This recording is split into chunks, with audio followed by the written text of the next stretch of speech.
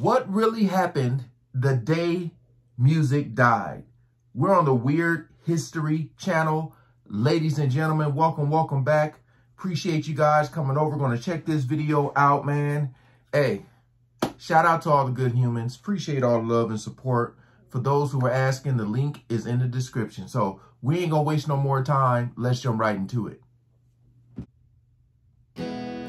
February 3rd, 1959, three musicians, Buddy Holly, Ritchie Valens, J.P. Richardson, known best at the time as the Big Bopper, on the cusp of rock and roll legend, hopped on a chartered plane in an effort to avoid a hellish bus ride through a brutal Midwestern snowstorm. Within minutes after takeoff, the airplane crashed, killing everyone on board and changing the timeline of pop music forever. Today, we're going to find out what actually happened the day the music died.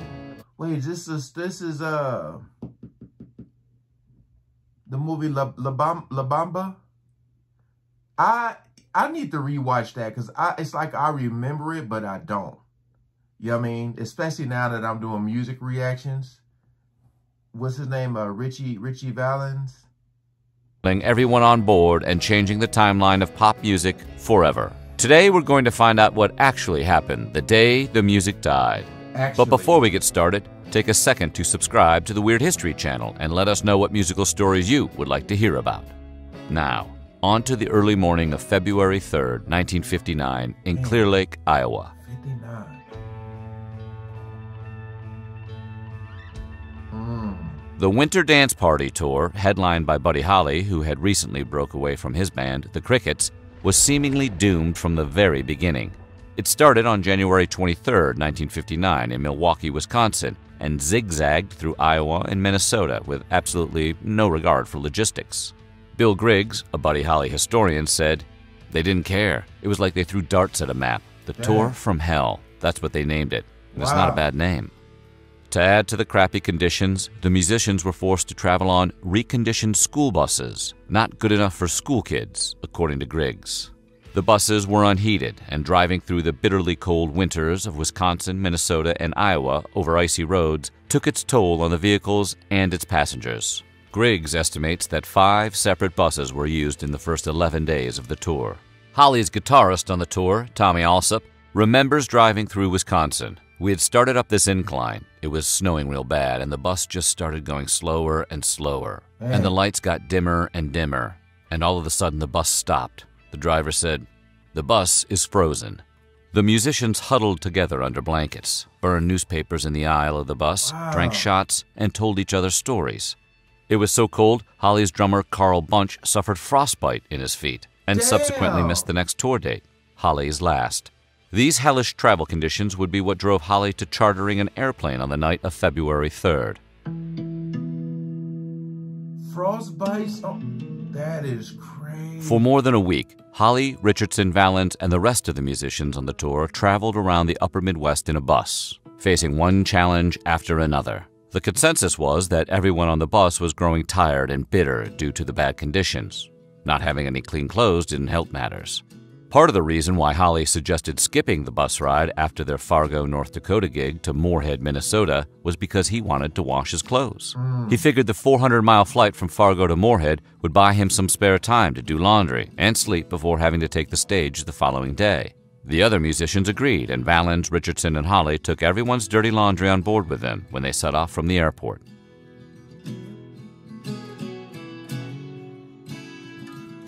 Ritchie Valens wasn't originally supposed to board Holly's chartered plane. Holly offered one of the 2 spare seats to Dion DiMucci of Dion and the Belmonts, the opener on the tour.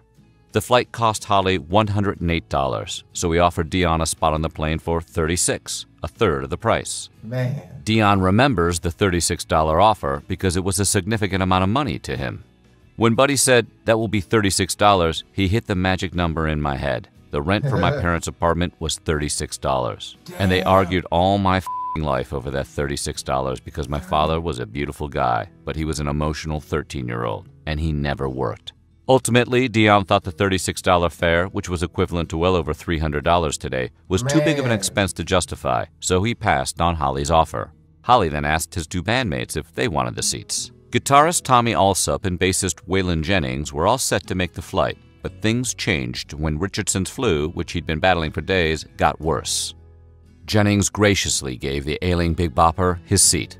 Valens, who famously hated airplanes, was fighting a bad cold himself and asked Alsop for the other seat. Alsop still remembers the exchange he had with Valens after the singer said, "Are you going to..." The fact that he hated airplanes.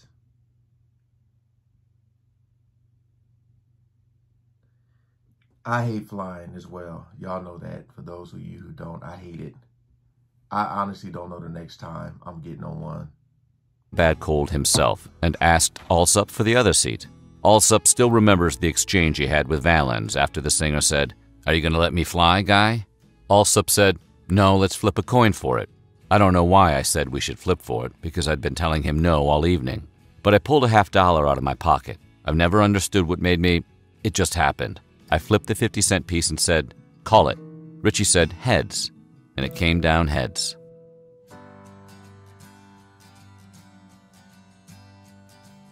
Before he became an outlaw country music badass, Waylon Jennings played bass for Holly. When Holly told Jennings he had reserved one of the seats for him, the future bad boy of country music offered his spot to the Big Bopper, who had been fighting a savage flu throughout a good portion of the tour. Holly found it funny that Jennings was going to spend another cold night traveling on the road in a tour bus and told him, "I hope your damn bus freezes up again." Jennings responded with a zinger of his own, saying, "Well, I hope your old plane crashes." Those words came to haunt Jennings. God almighty, for years I thought I caused the crash.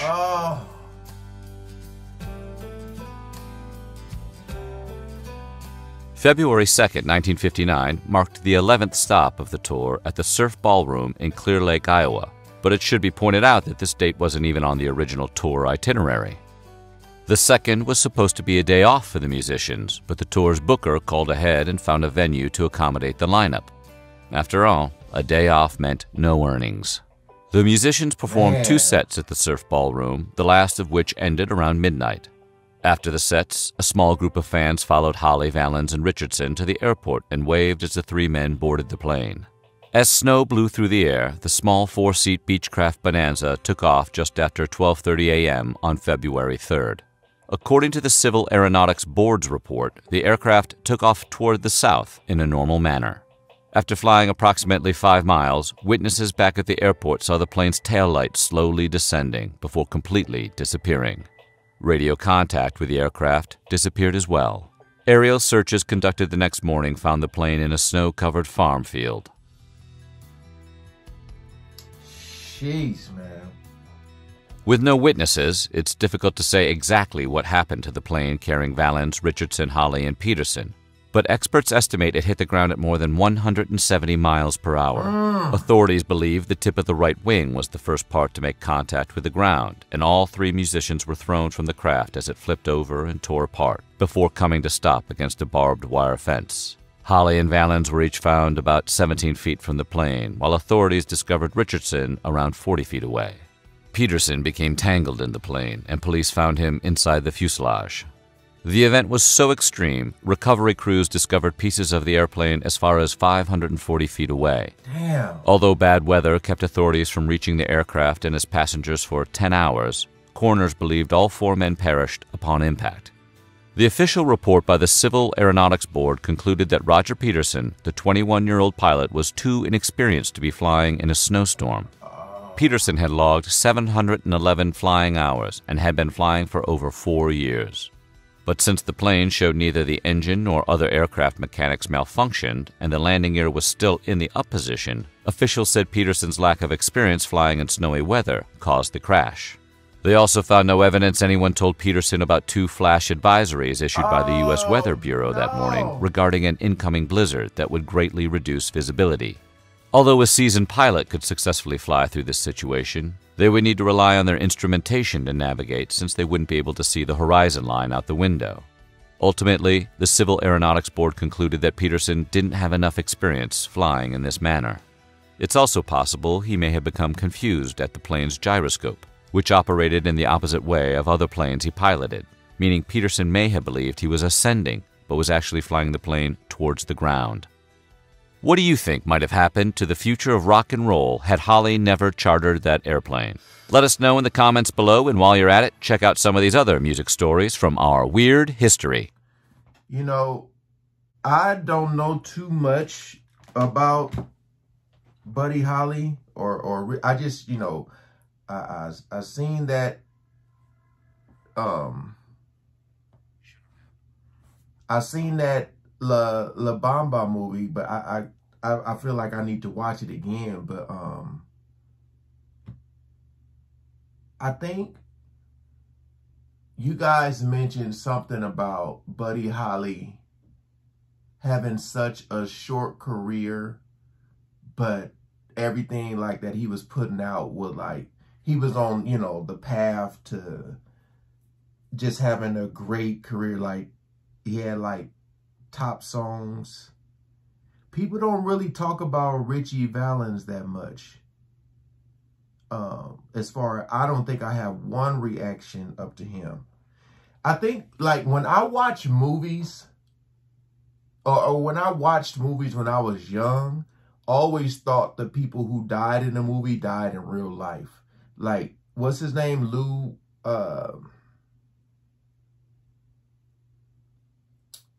you know, the guy who played the lead character, who played Richie.